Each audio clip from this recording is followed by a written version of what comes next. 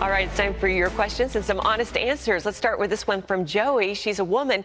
Is it wrong to file for divorce because your husband refuses to work? I work full time to support the family and struggle to pay the bills on just my salary. When I ask him to get a part-time job to supplement my income, he makes up excuses as to why he can't work. I'm at my wit's end, and after more than 10 years of begging my husband to work, I'm done. What can I do to get this guy to find a job to help support his family? Well, first of all, the Bible is very clear. The Apostle Paul said, if anybody will not take care of his own family, he's denied the faith, and he's worse than an infidel. So that's what the Bible says. So this guy, he's a deadbeat. He's not working. And the Bible says he refuses to take care of his family. He's worse than an infidel. So that means you can treat him like an infidel. And I presume, I don't know if you can go through the whole thing of saying this is constructive desertion. I don't know if that's a stretch. But you said, is it wrong to divorce him? I think you could certainly get a separation and live your own life. This is ridiculous to have to put up with this guy for 10 years. I mean, what's wrong with him? I agree. He's not really participating in that marriage. Not at all. Yeah. Absolutely.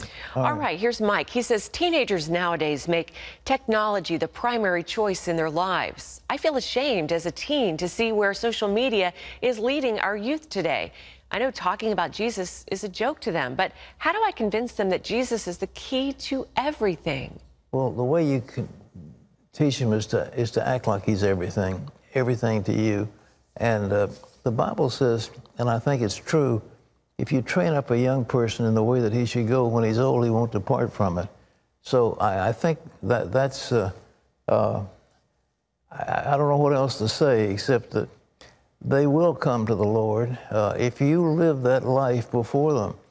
We're seeing at Regent University hundreds, and I mean hundreds, of the students who meet for prayer voluntarily on Thursday night, hundreds of them crying out to God, and there is a tremendous revival among the youth. So don't worry about it. But in that case, you could probably introduce them to some people who really love God and get them into that environment, and all of a sudden it'll change their lives. All right? All right, good word. Daniela says, why did Noah punish Ham's son Canaan and not Ham? I'm 13 years old, and I've always wondered why Noah was mad at Ham for seeing him undressed. Well, I don't know. Why was he mad? Noah's an old guy. I mean, he's 500 or 600 years old. And he gets drunk. All right, after the flood, he gets grapes and he gets drunk.